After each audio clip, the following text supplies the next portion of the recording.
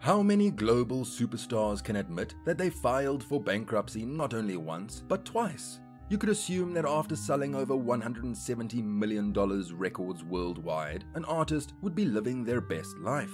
But not every artist is that fortunate. Well, Toni Braxton is the artist in question. We reveal the mystery of how such a talented star who seemed set for life fell from grace. How did she move from being a global superstar to filing for bankruptcy twice, and even going as far as considering posing nude for Playboy to get money to make ends meet? Where did it all go horribly wrong? Toni is an R&B singer born in 1967 in Maryland. Her rise to stardom brought the world to a standstill as she continually topped the Billboard charts throughout her career. She came to the spotlight in 1993 with the hit Another Sad Love Story and Breathe Again. Although this may have been enough for anyone, for Toni, this was just the beginning of her career, as in 1996 she released one of the greatest hits of her career, Unbreak My Heart. With 7 Grammy Awards, Toni was set for life, but somehow she managed to go from riches to rags twice. So let's explore all the reasons why the global superstar went broke. Although we don't celebrate a celebrity's downfall, we learn from it. Toni signed a bad record deal that paid her peanuts.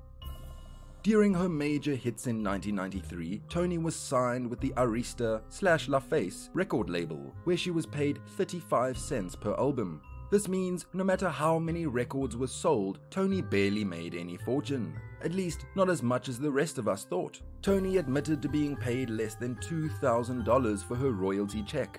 In fact, she says she was paid $1,972 to be exact. This was the first twist in a series of unfortunate, unfair events that would later follow Toni throughout her life.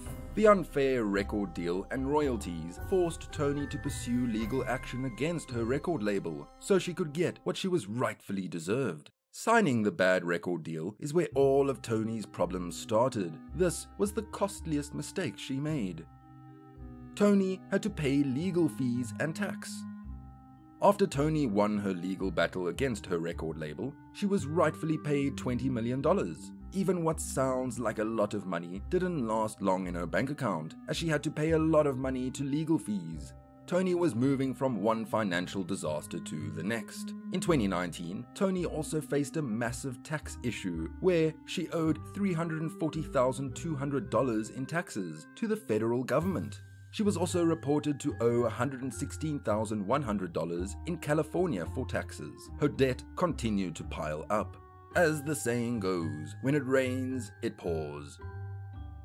Toni had to pay her staff who worked with her. You would assume Toni's financial misfortune ends there, but it doesn't. Although Toni won the legal battles against the previous recording label, she still had to pay her staff. This meant that her money problems were far from over. Toni had to pay her own team and reimburse the label for the studio time, clothes, travel, album, and any costs that they invested in her. After paying all of these costs, no wonder Toni was left with very little to survive on. Toni made bad music, which her fans didn't support. After Toni left the Arista/La Face record label, she continued making music. Sadly, the record sales for the music Toni was making dropped like a lead balloon. Her music performed so badly that even Toni admitted that she didn't like talking about the music. She went as far as to compare it to a one-night stand that she would rather forget. Bad music and bad sales are a recipe for disaster that does not pay the bills. Although Toni was a successful artist with multiple hits, she still produced music that her fans didn't react positively to, so making music didn't help her get out of her financial mess. She was diagnosed with a disease, forcing her to take a break from her career. When Toni continued making music, she got a Las Vegas residency, which she was funding from her own pocket. This was great as people loved Toni and her music. The multi-award-winning superstar then got the opportunity to increase the residency for 3 years, from 2006 to 2010. However, as fate would have it, there was no silver lining here, as Toni was diagnosed with a life-threatening disease in 2007 called microvascular angina and lupus. This unfortunate event triggered the next mudslide of Toni's financial problems. She had to bow off stage and out of her Las Vegas residency as she could not continue singing.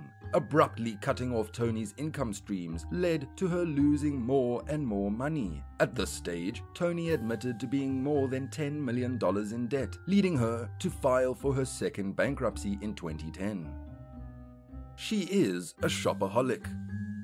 Despite all of her misfortune and bad luck concerning money, Toni herself was not good either at managing the little money she made from her music. She admitted that her weakness was home dishes and homeware. She spoiled herself by buying expensive 1,000 thread count bedding and various other house supplies, which she could have done without. Shopping for such luxurious goods did not help the situation, as she kept digging a hole further down. As Toni filed for bankruptcy, she was forced to sell some of her most precious items to make a living. She sold some of her expensive clothing and jewelry and auctioned off some iconic pieces. It was at this point that she considered posing naked for Playboy to earn some money.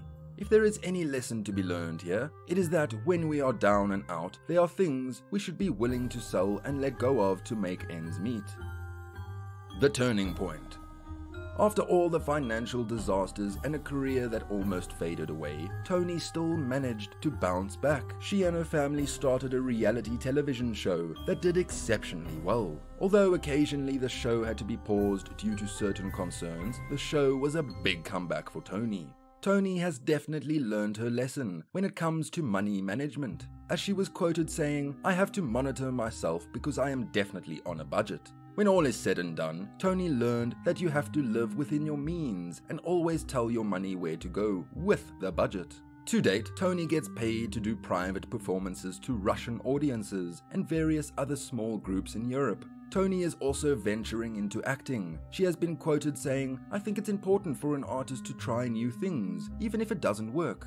Although Toni is a strong woman who always rises from the ashes like a phoenix, we can learn from her experience that money management and bad deals can lead to financial catastrophes. If you enjoyed this video, we have more inspirational videos for you to watch right here. Until next time.